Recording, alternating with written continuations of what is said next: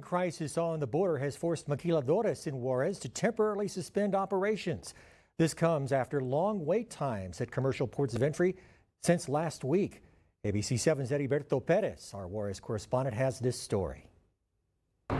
Maquiladoras in Juarez are now being affected by the wait times at ports of entry. Now officials in Juarez hope this problem can be solved sometime soon. This past weekend, one of the most important maquiladoras in Juarez announced they were suspending production at its 3 plants in Juarez. Bombardier Recreational Products, or BRP, is a Canadian company with more than 4,000 employees in Juarez. The suspension comes after longer lines and wait times at border crossings for commercial vehicles began last week.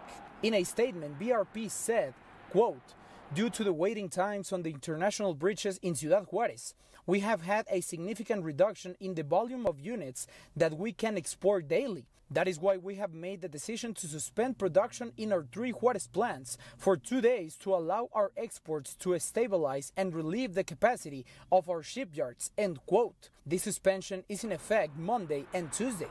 Reports have said truck drivers have been waiting at the Santa Teresa and Isleta ports of entry more than 12 hours to cross. No nos conviene tener ese problema, no es bueno para la ciudad, pero afortunadamente la reunión fue, me parece a mí, exitosa. Juarez Mayor Cruz Pérez Cuellar said, "It is not good for the city to have this problem with companies." Last weekend, U.S. and Mexican officials had a private meeting to discuss migration issues the border is still facing. Reporting from Ciudad Juarez, Heriberto Pérez, ABC 7.